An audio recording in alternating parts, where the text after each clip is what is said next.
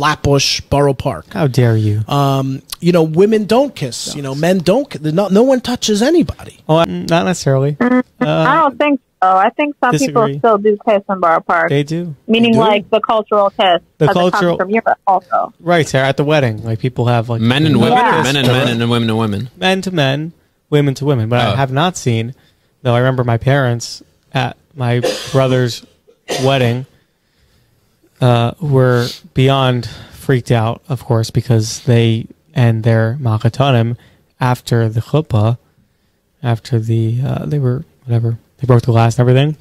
My brother's in-laws came over to my parents to give them hugs and kisses.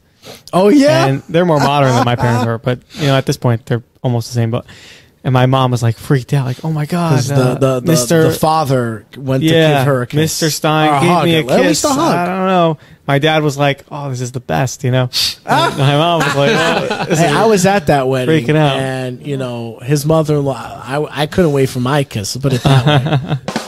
yeah." But in all seriousness, I don't know. Is that discussed? I mean, Sarah, you're married. Like, is that something you discussed with your husband? Like, when maybe you were like the wedding was approaching. Like, by the way, do your parents did they kiss? And a hug. Forget the kiss. Did they hug? Like the opposite sex of the other family. So for me, we're both Sephardi. We're actually both Moroccan, so there's a lot of touchy feel, a lot of warmth, a lot of yelling, excitement, commotion. Like, there's just a lot of hype around everything.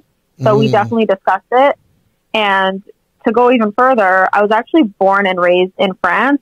Thank God I don't have an accent, but my family's like ultra French. And I remember I still have friends that are there, and I chat with them and we talk about these cultural differences. And I have a friend who's dating someone right now, and a hug is super sexual in France. Like, much more than a kiss on the cheek, of course. Because a kiss on the cheek is a regular tickets greeting to there. Paris right now. Is it in the Orthodox Jewish community in France? Is it common that male and female adults will hug and kiss? Yes, it's common. Interesting. Bonjour. Yeah. Bonjour. And it's not, bonjour. Yeah, it's not done in a sexual way. It's just the cultural greeting. Right. Macron and his wife, right? Macron is how old? 40 something? The cultures are so different. And his wife is like 70. 70, yeah. So, and that's